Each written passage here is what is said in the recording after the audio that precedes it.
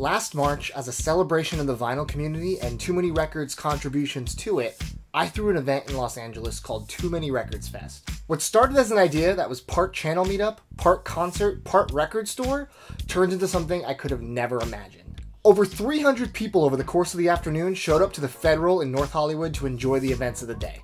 We had amazing live performances from Tiny Stills, Fort Vine, and the album Leaf. We had a live podcast and a raffle for some incredible prizes. But the crux of the event was the pop-up record shop, containing 1,000 curated records from my personal collection. We must have honestly sold 600 records that day, and many of the leftovers were sold to the online TMR community after the fact. The drinks were flowing, the records were selling. Needless to say, it was an unforgettable afternoon.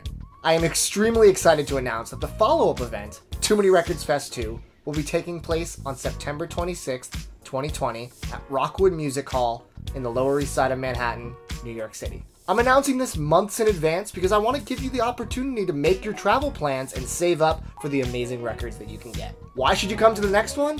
Well, why don't you hear from some of the people who went to the first one? The first Too Many Records Festival was a great time. There was awesome records, live music. I met some great new people. There was good food and, of course, alcohol. So I can only imagine that the next one is going to be bigger and better. My favorite things about last year's TMR Fest, just seeing this community that he's created come together for the very first time. I think the second one's going to be even better because a lot of us have gotten a chance to interact in the Facebook group.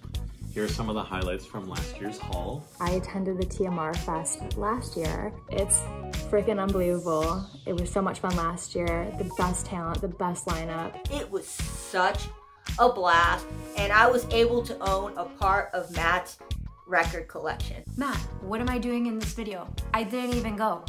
I think what I found most surprising about the first TMR Fest was just the relaxed atmosphere of it all.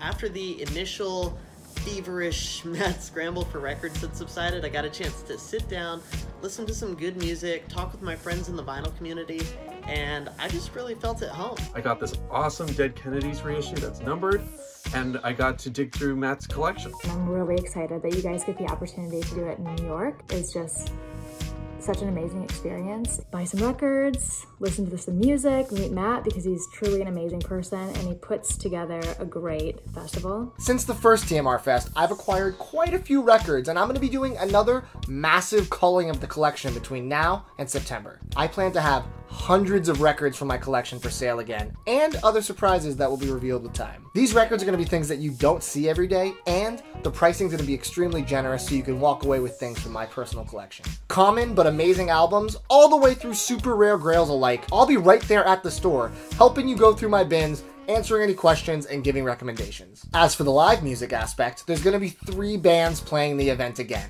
As of right now, the only band that I can announce is Fort Vine, coming back for their 2nd year in a row, serenading us with their beautiful, folky, soulful tunes, and actually, I'm sure they'll do some songs from their upcoming 3rd record, so you're not going to want to miss that. And while this part isn't 100% set in stone yet, I want to get you guys excited.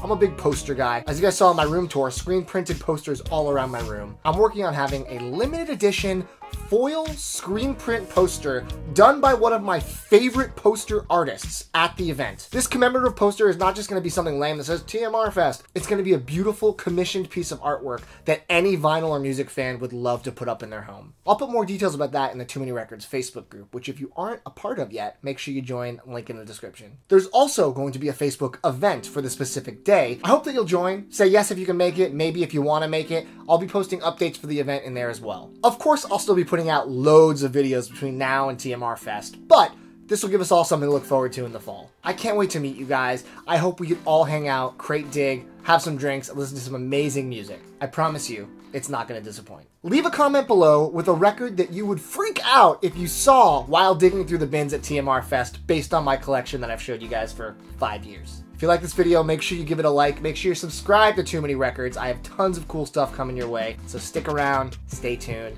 Thanks for watching. Take it easy.